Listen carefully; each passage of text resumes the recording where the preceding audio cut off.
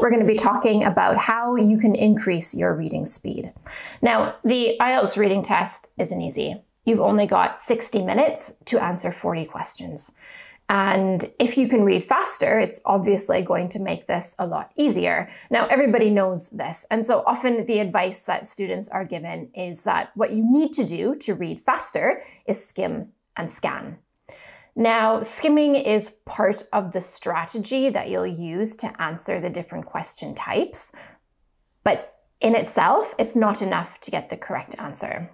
So we're not going to focus on skimming today. What I'm going to show you is a strategy that you can use to increase your reading speed so that once you know sort of where the correct answer might or might not be in the text, you can read carefully to find that answer, but you can read a little bit faster. So that's what we're going to focus on today. And at the end of the video, I'm going to give you a task that you can use to practice with. All right, so how do you read faster and why should you not rely on skimming? Well, the research varies, but a lot of researchers believe that in order to actually skim a text, you need to know anywhere between 95 and 98% of the words in order to skim. And most students don't know that percentage of words in an IELTS test. I mean, think about it this way, right? The IELTS test is one test and it has to be hard enough to determine whether or not somebody is a band 7 or a band 8 or a band 9. So if you're a band 8, you'll get some questions wrong, but if you're a band 9, you won't. And the reason students get questions wrong on the reading test is usually because of vocabulary. So if you're sort of at an intermediate or upper intermediate or even, advanced C1 level of English, there will be words in the test, in the reading test that you don't know. So the number one thing that you can do to improve your reading score is to increase your vocabulary. And we've got some great resources that Chris has put together on our YouTube page to help you improve your vocabulary. If you improve your vocabulary, it will make it a lot easier to skim, but skimming is still not enough to find the correct answer. What you need to do to find the correct answer is very close reading. Now, what I'm going to show you is how you can get faster at this close reading. So again, how you get faster at skimming is improving your vocabulary. So here's how I know that you need to know a lot of words in order to be able to skim. This is a book that I read recently. It's called This Is Going to Hurt. It's written by a man called Adam Kay. He was a doctor in the hospitals here in the UK, in the NHS, and he wrote a memoir. It's quite funny, a little bit sad, but also quite funny. And I read this book quite quickly. So, there's about this many words on the page. I was reading a page in less than a minute because I'm a pretty quick reader. But here's what I noticed about this book in particular. I was reading along, and then I'd get to a word like this one, which you probably can't see, but it's got a little asterisk by it, which means that he's had to explain it. Now, because he's talking about his job working as a doctor, there's a lot of medical terminology that I don't know. Now, a lot of our VIP students are medical professionals. They might know these words. I don't know these words. Some of you watching might be medical professionals and you might know these words as well, but I don't. So whenever I came to one of these words, it's like somebody had hit the brakes.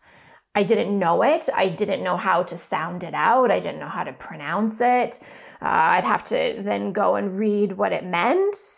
And then I'd have to come back, remember sort of what he was talking about, and then carry on reading. So every time I ran into a word that I didn't know like this, it really, really slowed me down. Now, if this was full of words like that, there's no way I could skim this text because I just wouldn't know enough of the words. As it goes, I can skim it here and I can sort of run my eyes over the text and there's enough words that I recognize. I could tell you roughly what it's about. But then remember, to get the right answer for the reading test, you need to do a close reading. Now, if I came to one of those words in the close reading, it would still slow me down. And I might get the answer wrong if I don't know the words. So again, improving your vocabulary is the most important thing that you can do to increase your reading score. But how can you just start to read faster? You know, how can you pick up a book like this and read a page in less than a minute and understand 99% of it when you know enough vocabulary? Well, here's one idea, okay? So when you're reading, you know, to really understand, you should be reading at about 200 to 230 words a minute. Skimming, by the way, is about 700 words a minute. So a lot of students and a lot of people in generally, they read like this. They put their finger under the word and they move their finger along word by word, and they don't say the words out loud, but they say them silently in their head. This process is called sub-vocalization. And basically what it does is it limits your reading speed to the speed that you would read if you were reading out loud. Now, you can try this in your first language, and I bet that if you read out loud, you read a lot slower than if you read silently. So here's one way that you can sort of break the habit of sub-vocalization. So people will read. They'll often, you know, get a piece of paper or something and they'll put it under, or their finger or something, they'll put it under the line. So they'll start with here and they'll be, okay, Sunday, 17 October 2004. And then they'll move it down and it'll be, to give myself a bit of credit, I didn't panic when the patient I was reviewing on the ward unexpectedly started hosing enormous quantities of blood. Ugh. Yeah, you have to have a strong stomach to read this book. See, that's quite slow, though, isn't it? And if you read this slowly, it's going to make it hard to answer all the questions on the IELTS reading test. So here's what you can do. Take your same piece of paper, but don't put it under the words like this. Put it over the words so it comes down and it covers them. So I'm still doing, my eyes are still going along the lines like this. But what I'm doing by moving this card down over the lines, and I can choose the speed, right? I could do it really quickly or I could do it a little bit slower. But what I'm trying to do is I'm trying to force my eyes to move faster than my mouth would be able to actually say the words. So what I'm training my brain is to recognize the words and to understand the words without actually hearing the words in my head. And if you can do that, you are really, really going to increase your reading speed. Of course, if I was doing this myself and I was moving the piece of paper down over top of the words and I got to a word that I didn't know and I kept going, what I would do is I would make some guess about what it was. Okay, this is some kind of emergency, this is some kind of medicine, this is some kind of disease, right? That's because I know the context, it's probably one of these things, and then I would keep going. Now, the more words I run into that I don't know, of course, the harder this is, but I can still work on increasing my reading speed that way. So what I'm going to do now is I'm going to show you a text. It's about 350 words long, and I'm going to show it to you at 200 words a minute. So remember I said if you are reading for comprehension, right, most people read at between 200 and 230 words a minute for comprehension. This is the close reading where you understand everything you're reading so that you could then answer one of the IELTS reading questions. So what I want you to do is I want you just to try it. Okay, so I'm going to put it up on the screen and I want you, the words are going to flash like one by one. It's using a program called Speed Reader. There's a free app and then there's also a paid version. So we're going to use the free app. So I'm going to show you the text and then at the end, what I would like you to do down below in the comments is I'd like you to tell me, what would be a good title for this article. It comes from a newspaper and it comes from the lifestyle section. So it's not an academic or medical topic. So a title of an article gives the reader some idea what it's about. It doesn't have to be witty or clever, but just generally, what is it about? If you can make a title, that means you've understood enough of the article. So let's try it. All right, everyone, here we go. Let's begin.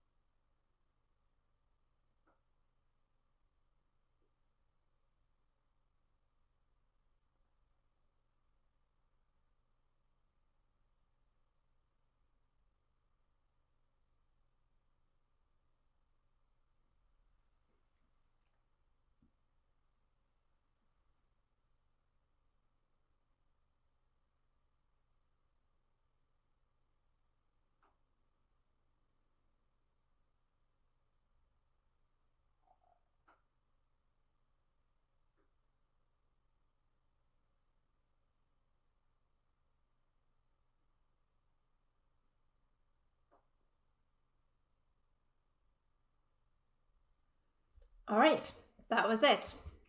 Post your answers down below. Compare with what other students have written. If you've kind of got, more or less the same kind of information, then that's great.